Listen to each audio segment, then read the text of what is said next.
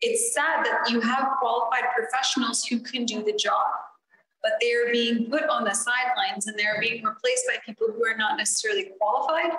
Quebec students could have their classrooms supervised by parents as a last resort if too many teachers fall sick with COVID-19, the province recently announced. But Quebec's secularism law, Bill 21, which bans some public sector workers, like teachers, from wearing religious symbols while on the job, won't apply to parent supervisors. Some directly affected by the law say this reinforces why many believe Bill 21 is discriminatory. And in the end of the day, there is no such thing as proselytizing students, because if we're inviting people who wear religious symbols to monitor classes, I don't understand why teachers who wear religious symbols can't teach. In December, a hijabi teacher in Chelsea, Quebec, was removed from her teaching position because it violated the law.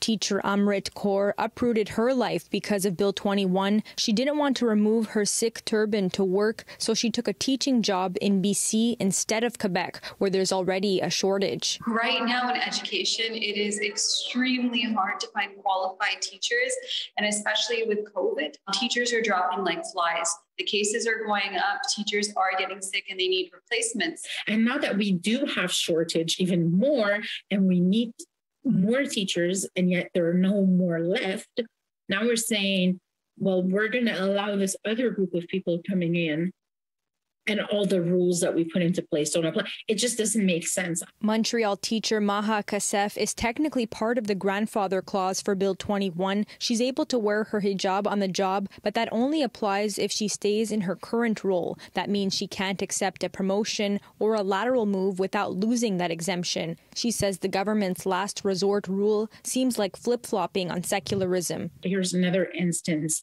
where they showed that they were being hypocrites, where they were being, enforcing double standards. An Instagram video of a hijabi woman criticizing the move has garnered attention, calling on the government to make it make sense. In a statement to City News, Quebec's Education Ministry says the law on state secularism applies to all Quebecers. Article 6, which prohibits the wearing of religious symbols, applies to certain state employees in positions of authority, including teachers and school principals. This article is not aimed at supervisors. That said, they will have to exercise their functions with their faces uncovered as provided for by Articles 7 and 8 of the law. A good number of my friends and people that I'm reading online saying, okay, so if they call me, I'm putting on a hijab and walking in, just to make a point. And I hope that with having different people in the classroom now, having more diversity, the larger society will see that Bill 21 has no substance. In Montreal, Alyssia Rubertucci, City News.